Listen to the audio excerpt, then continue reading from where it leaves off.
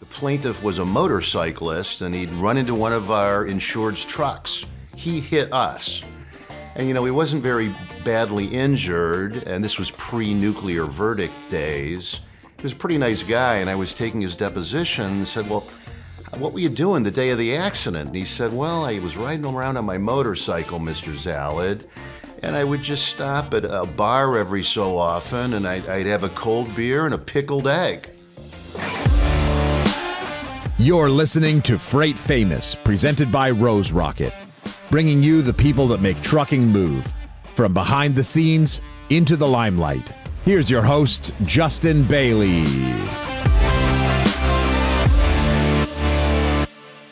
Hello, everyone, and welcome to another edition of Freight Famous. My name is Justin Bailie. I am your host. I am co-founder and chief strategy officer at Rose Rocket. And today I'm very excited to have our guest, Eric Zalud, partner and associate chairman at Benesch Law. Today, really, and I know I often intro the show with, I'm very excited. It's kind of thing you're supposed to say. But the reality is I've been looking forward to this show for a long time. One, Eric is here with us in person, which is always an amazing treat. And we're talking about a topic that has, and I'm almost embarrassed to say this, only really recently come onto my radar as I've been spending a bit more time traveling again, I guess, back into the United States and seeing sort of a lot of our customers and people in the industry and going to conferences and things like that. And the topic that I'm hearing probably as much as anything is a term which, again, is new to me, nuclear verdict. And so today we're going to talk a lot about nuclear verdicts. I've had the pleasure of meeting Eric before this and I've heard him speak a little bit on this topic, and he's incredibly knowledgeable. But I'll let him speak for himself and prove that to you as well. So Eric, welcome. Thanks, Justin. Good to be here.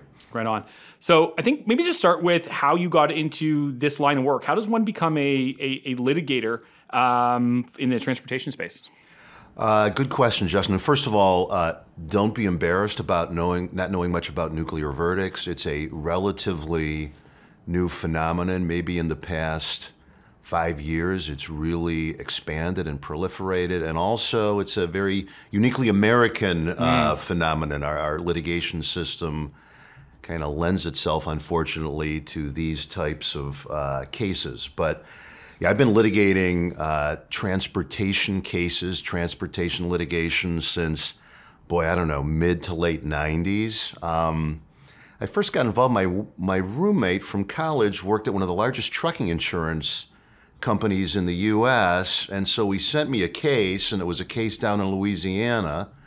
The plaintiff was a motorcyclist, and he'd run into one of our insured's trucks. He hit us. And, he wasn't very badly injured, and this was pre-nuclear verdict days. He was a pretty nice guy, and I was taking his deposition and said, well, what were you doing the day of the accident? And he said, well, I was riding around on my motorcycle, Mr. Zalud, and I would just stop at a bar every so often, and I'd have a cold beer and a pickled egg. And I said, what do you mean, a pickled egg? He said, well, there's jars of pickled eggs at all the bars, and so that's what he was doing. And that kind of led to his accident, but an example of how you can learn a lot about the regional culture through this litigation. The case went well, we won, and I got sent more cases and bigger cases, and that has continued since that day. And I can't really eat breakfast now without thinking of a jar of pickled eggs.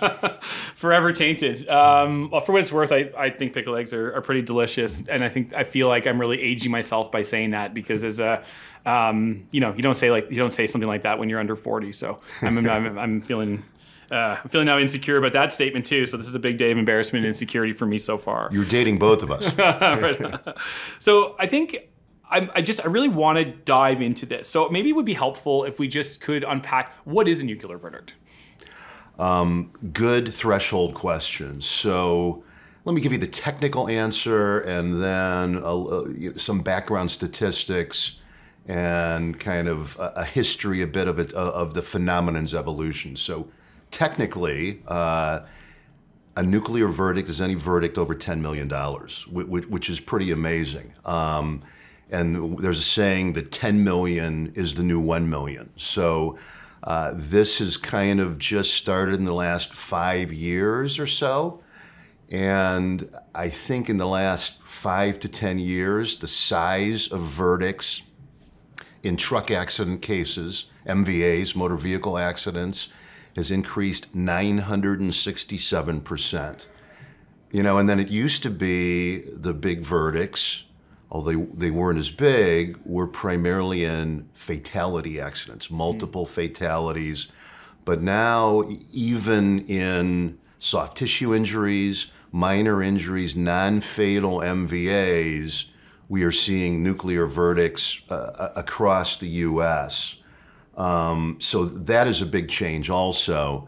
And really, it's hard to use the term nuclear verdict without going hand in hand with a term called the reptile theory, which probably is an alien term to Canadians and maybe a lot of Americans, but I don't think it's an alien term, unfortunately, now to a lot of those in the audience who are motor carriers or even transportation brokers. And the reptile theory is a thesis now that the plaintiffs' bar in the U.S. has, and it's a mode of trying the case, starting very early on in the case, through discovery and on through trial, of instead of really focusing on the accident. I mean, sometimes in these cases, it doesn't even matter about fault or about proximate cause. But the theory is they seek to vilify the motor carrier. They typically seek to establish some safety rules that might apply and that they get the representative to admit might apply, and then hypothetically say they were violated. And the theory is to appeal to the reptile component of the juror's brain, to vilify the motor carrier, the trucking company, and have them award a verdict that they think will punish the motor carrier and deter the motor carrier for ostensibly bad practices, but they're usually really not bad practices. And it's a new style of litigation. It causes one who defends trucking companies, such as me, to have a lot of different tactics that I wouldn't have dreamed of in the pickled egg era. Like what? One classic example is, you know, usually in litigation, this type of litigation and all litigation, I do some other litigation also, is you would present a witness, a corporate representative, to have his or her deposition taken by the plaintiff's lawyer. And you would never ask your own witness questions, because you didn't need to. He or she was your witness. So you could always get an affidavit from that person later if you're trying to file a motion for summary judgment to get out of the case. You had that person. So you didn't need to question him or her at the deposition, because you'd be giving away a little of your case to the plaintiff's counsel. Unbelievably, that has completely changed. So, you know, one of my theses is, and it's one of my 5 points, is that there needs to be a very good corporate representative witness, and you almost always ask that witness questions, which was anathema before. And so you are asking your own witnesses questions on redirect examination after the plaintiff's counsel has asked questions, and that is because, and we're getting into some of my 5 points here, by the way. Sure, and we'll come to those. There are 5 points waiting. We're going to tease that out right here, is that there is going to be some action items that we're going to speak to, but we're going to bounce around a little bit here. Just as I said, I'm satiating my own curiosity. Yeah, no problem. And if we overlap, that's fine with me also. But what happens at these depositions of corporate representatives, sometimes they're called 30B6 depositions, because that's the rule that usually applies to these depositions. But they're always videotaped, like we're doing right now. So the witness is on camera, and the plaintiff's lawyer will seek to do some of the things I described earlier. Talk about safety rules, create a safety rule, and try to get the witness to walk into saying, oh yes, you're right, we probably violated that rule. And there's various creative ways that they get to that point. And the whole point of the deposition is I would say about 15% of it is actually about the accident. The rest of it is about corporate safety practices, corporate safety history. A lot of times it's about the financial net worth of the company, and it's all on video. And so what happens is, as the litigation proceeds, that video lives on. The plaintiff's lawyers play it to the judge at hearings. If there's motions for summary judgment, they attach the transcript or even sometimes the video. If there's hearings in advance of trial to eliminate some evidence, motions in limine they're called, they could play that video.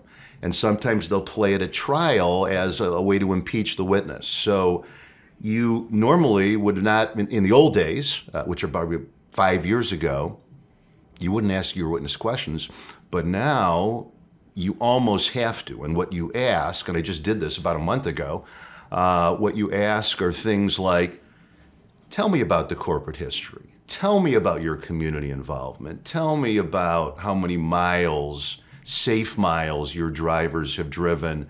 And you go into a lot of questions on direct examination about the positive aspects of the company. And then you also react to some of the questions that were already asked by the plaintiff's counsel and rehabilitate those. Right.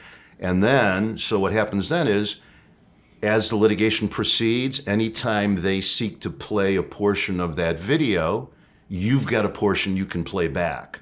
And that's a lot better than a more drier, arguably attorney-created affidavit. So that's a new technique that I think is, lawyers should be judicious about that, because there's still the same instincts not to do it, but it should always be considered in these cases. So there's a couple things that jumped out at me there. One is that, is there a reason, there's sort of two-part questions to this. So is there a reason that this has proliferated over the last 5 years? Was there a law or a moment or a case that was one that created this, there's an opportunity there? And I guess, and I couldn't help but pick up that there's these, what you sort of are talking about, styles or techniques or practices, is how does that become known amongst the community? Is there a, I don't know, like a conference for these lawyers? Like, are they teaching them how to do, I'm trying to understand almost the business side of why is this happening now, and why is there such a how is there such a well-defined motion on the plaintiff side of things? Another excellent question. So a few things. First of all, there was some article or book published by a member of the plaintiff's bar maybe 10 years ago, and it was very analytical, and it was very reptile-oriented, and I mean the actual animal. It discussed the portions of the brain and the instincts and how they relate in human beings. I forget the author's name, I forget the title, and I probably wouldn't say them anyway because I don't want to publicize them. Got it. But that created a stir amongst the plaintiff's bar. And then, of course, you combine that with, there was a couple big fat jury verdicts. So that confluence, that perfect storm, created a lot of interest in the plaintiff's bar. The defense bar was a little slower to pick up on it because we're not the ones who thought of it. And then how does it spread, Justin? Another excellent question. The plaintiff's bar is very well organized. And I know this because I've been to conferences where plaintiffs' lawyers who do this kind of litigation have spoken to us in the audience. And they have told us, I was in the front row, I think, that they are much more organized than those who defend the trucking companies. Much more cohesive. They share a lot of information, a lot of data. For instance, they share deposition transcripts of expert witnesses who testify on the defense side. If they know a particular company, they have listservs where they circulate an email inquiry. What do you know about this company? Have you ever taken this company's deposition, any of its employees? And they will share it. And obviously, that helps. That helps. And they're on offense. right? So they get to organize, they get to plan it. You don't see it coming until it's you. Even in the definition, you defend. So you're playing defense all the time anyway, right? So they can kind of change the narrative, change the name. But and this is going to be probably a pretty dumb question, but because I've seen it in personal injury law. But I mean, to say this is predatory is probably not even. I mean, that's an accurate statement, right? This is fully based on not necessarily right or wrong, but it's an opportunistic. It is opportunistic law. Is I don't know if I'm saying this right, but yeah, I mean a few things. So they're playing offense, and so they know more earlier, right? But there's ways. I mean, if the defense counsel is aware of this theory, more and more you kind of look into the plaintiff's lawyer a little bit to understand his or her history and experiences. So if the defense lawyer is attuned to the fact that this could be a scary, troublesome case, the reptile theory could be involved, you got to know that from day one, and then you can you're on defense, but you're better armed. And the defense bar is less organized, so it's harder for us. But is it opportunistic? I'm a little biased, right? I represent the defense, but yes, I believe it's definitely opportunistic. I think that a large verdict attracts lots of lawyers who want to try to do the same thing.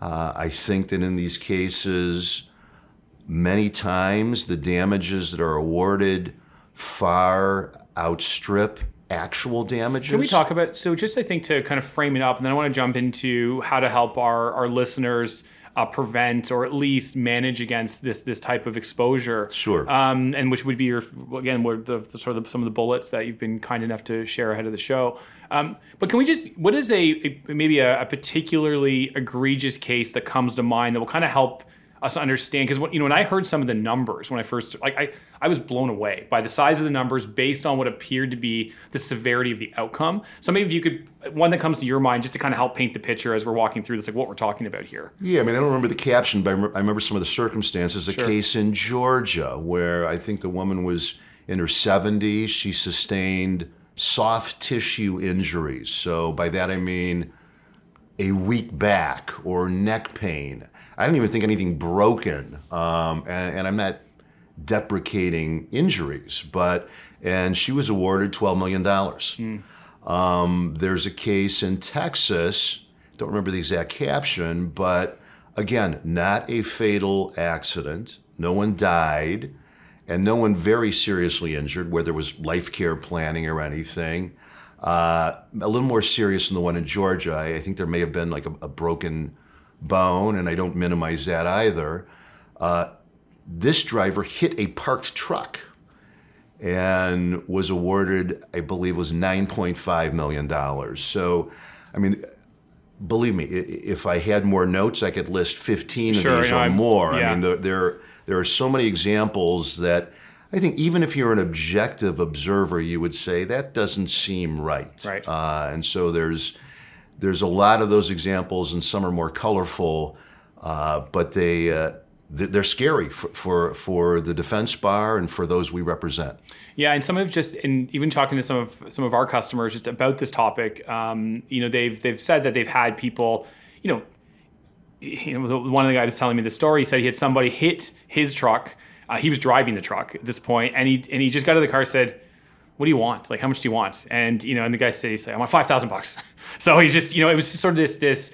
It's almost like it's becoming a knowledge. And and it was driving through. We were in Kentucky a few weeks ago, and there were signs up on the highway about this. Just sort of letting the community know that there are rewards to be had for involving yourself in an accident with a truck. Yeah, I mean, a couple points on that. I mean. Try driving through Louisiana. Yeah. I mean, every other billboard is for a plaintiff's personal injury lawyer. And as to parked trucks, I know the audience also includes brokers. They're not immune to these cases either. And I'll give you one example. So we had a broker client who brokered a load to a motor carrier, trucking company, unbeknownst to the broker client, that motor carrier subcontracted it out to another motor carrier. That guy parked his truck outside a VFW hall, parked legally. There was a car show at the VFW hall. The plaintiff had several beers at the car show. This guy was on a motorcycle also, had a passenger pulled out into the thoroughfare, past the parked truck, and was hit. He died, and his estate sued our client, the broker. So the truck was parked. We hadn't contracted with that trucking company. The truck was parked legally, yet our client, the broker, was dragged into that case. We got him out on summary judgment, but brokers, many brokers know this, are in the crosshairs now also in these cases. Huh. Yeah, it's a pretty tough place to be, where, like, to your point, there's really no knowledge of that going on, no control over it even. And it's, I guess that goes back to my point around sort of opportunistic. You'd think as a lawyer looking at that case, you're just really looking at where is there potentially money, I suppose, is really how you, being very simplistic about that, but really, I guess you're going to try and go everywhere you can. Is that, I don't know if that's the logic. Well, here are the ingredients, Justin. So for brokers and others to be dragged into these cases, usually there's a motor carrier with statutory minimum levels of insurance. And a lot of people think that's $1 million in the U.S. It's not. It's $750,000. So if there's a serious accident, the plaintiff's lawyer looks beyond that small level of insurance, because typically if that motor carrier only has statutory minimums, their pockets aren't that deep beyond the insurance coverage, and therefore they look up the chain in the shipment schematic. They look for brokers who might have deeper pockets or better insurance policies.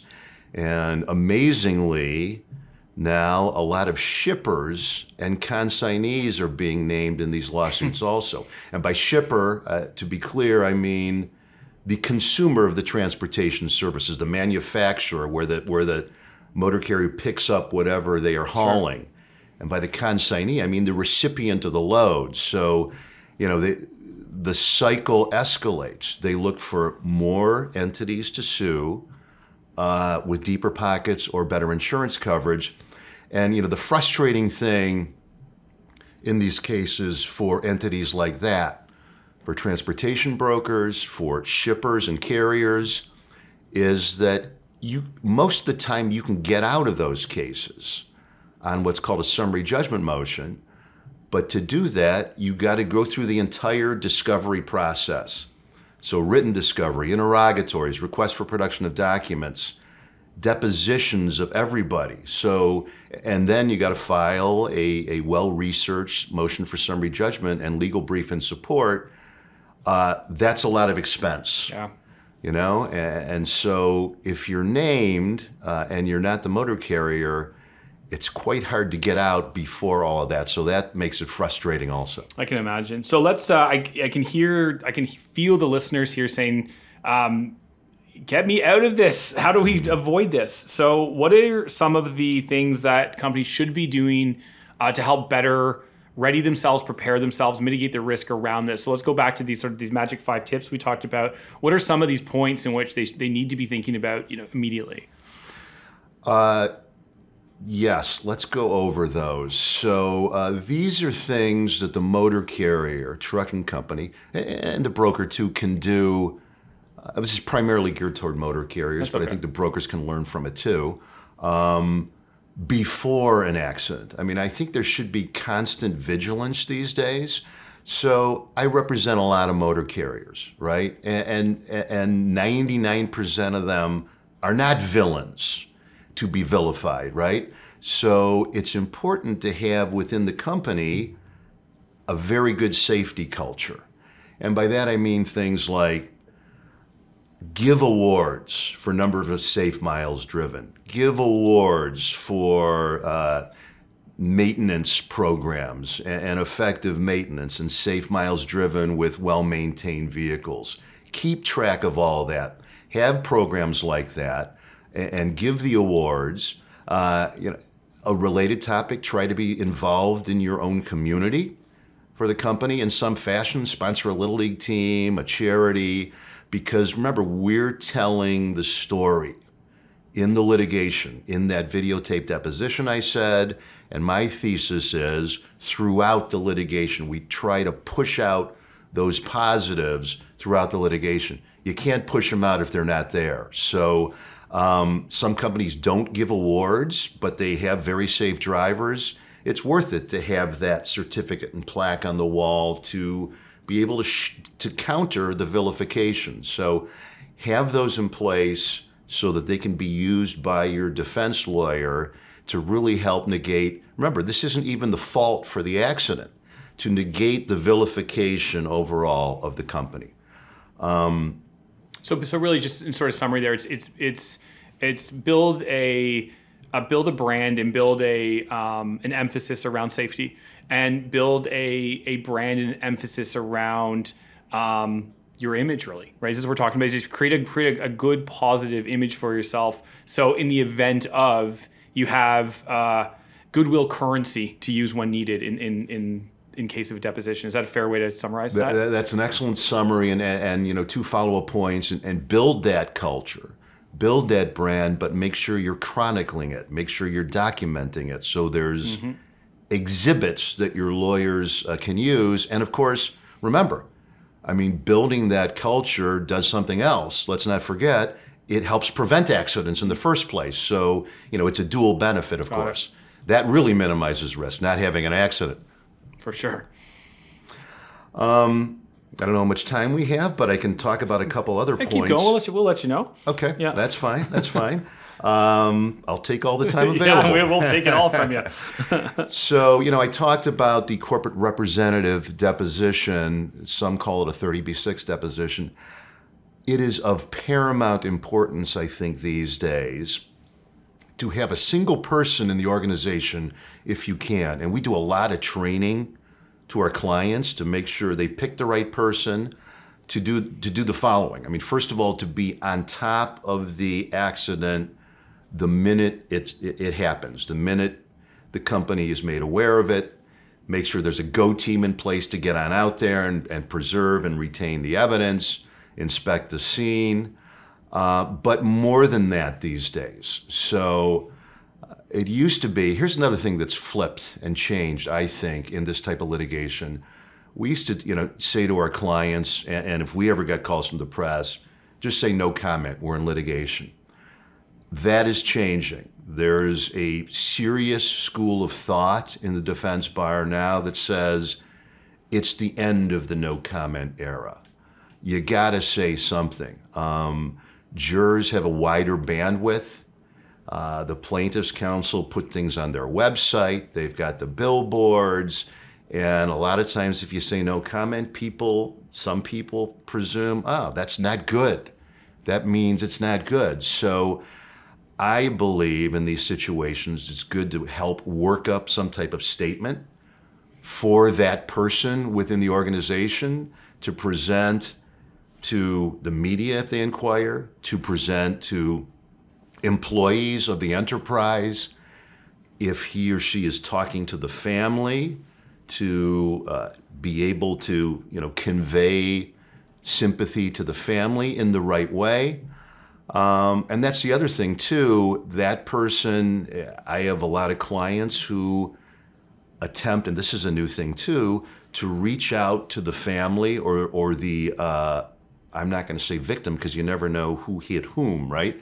But the potential plaintiff before there's a lawsuit and empathize, personify that person, him or herself, and the company, and even try to maybe negotiate some type of pre-litigation deal. I have clients, and this is an extreme, but you got to have someone really good at it who go out and offer to pay medical expenses or make some type of offer. And the old school was, well, come on, you're admitting fault, aren't you? And there's ways to keep that out, but you balance it because that can help prevent an entire lawsuit. And then too much for this particular podcast, but I have a whole list of things. how do you handle the funeral? How do you handle the family? Other things you can do before the litigation to maybe prevent it, but if not, reduce the vilification factor as it goes into litigation. And by the way, typically, that person would also be the person who you would want to kind of train to be the corporate spokesperson at that corporate representative deposition. If it's possible to have the same person, that usually makes the most sense. And it's kind of easier on the organization to have a single person. But these days, I think there should be a point person for that type of unfortunate task. Do you see an end to this? Do you see legislation that changes this or makes this a little less one-sided? Or is I just kind of wondering around how that's being thought of maybe at government levels, or if it even is. For a Canadian, you have some good questions about the U.S. governmental structure, Justin. We had a lot of American TV here. Yeah, good. Yeah. I just wrote an article on this, and the answer is yes.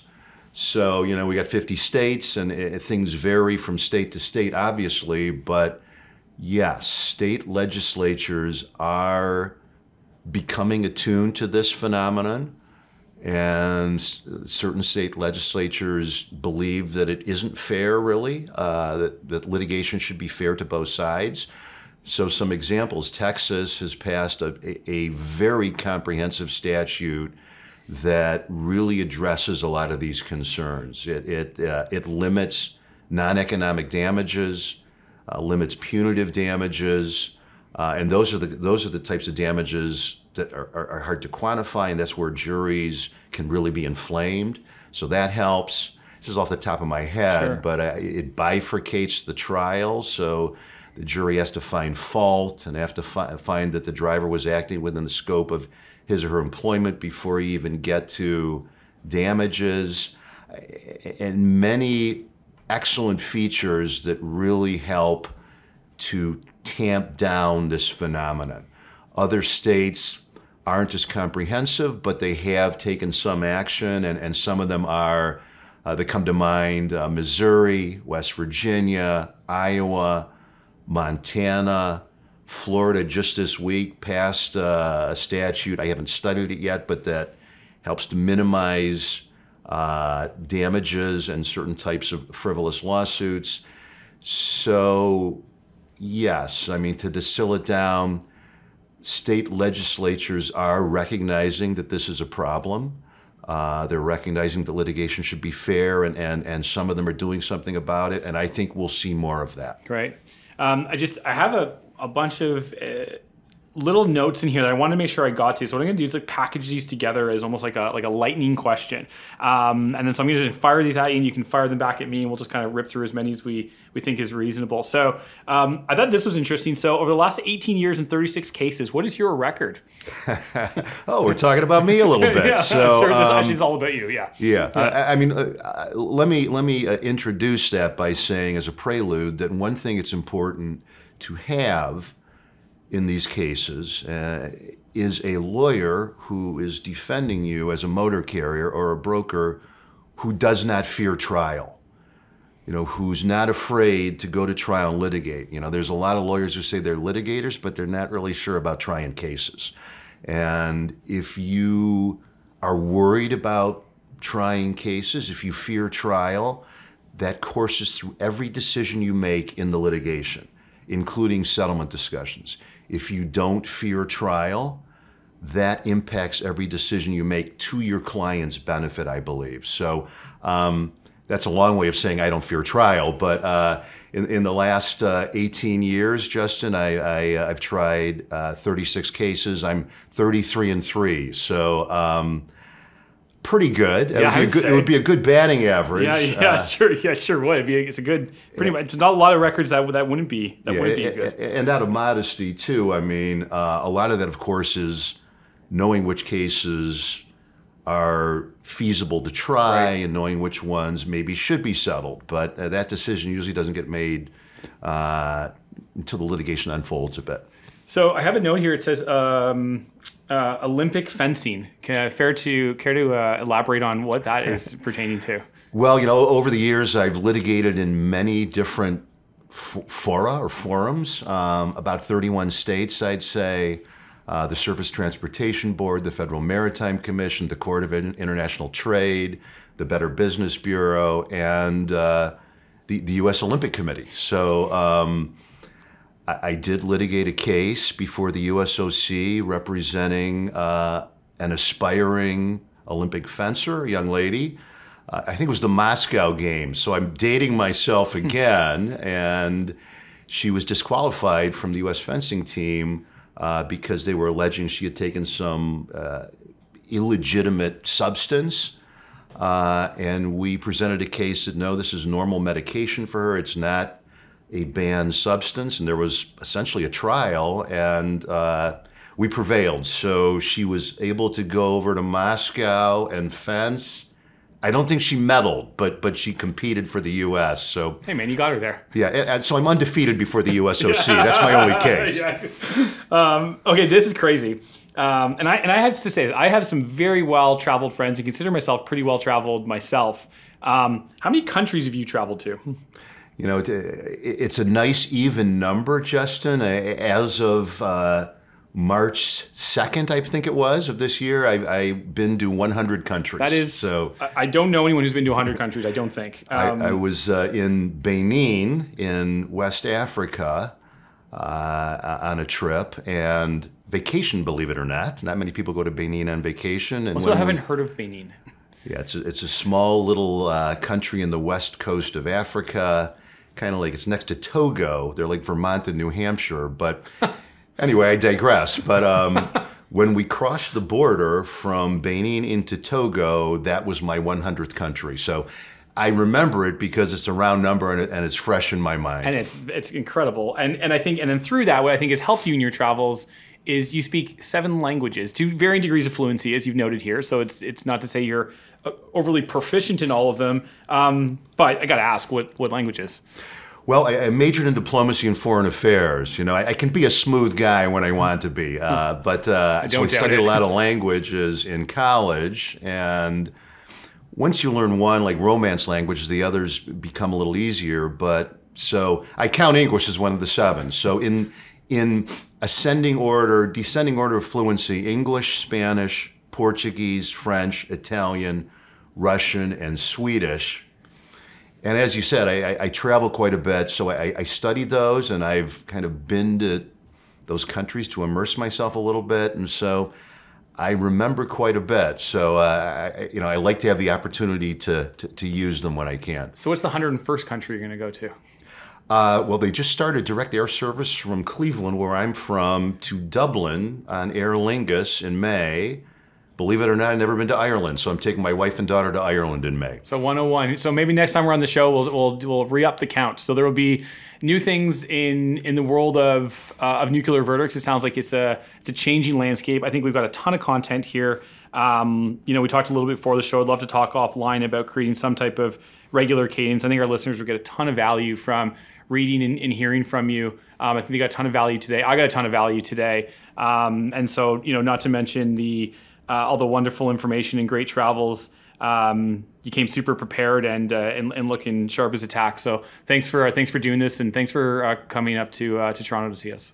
You're welcome, Justin. And I had 6 pages here. I think we only touched on 2, so I'm ready for round 2 whenever you are. We will have you back soon. Thank you, Eric, and thanks everybody for listening. And don't forget to like, subscribe, or do whatever it is that you do to help the show go a little bit more viral. Thanks, and we'll see you soon.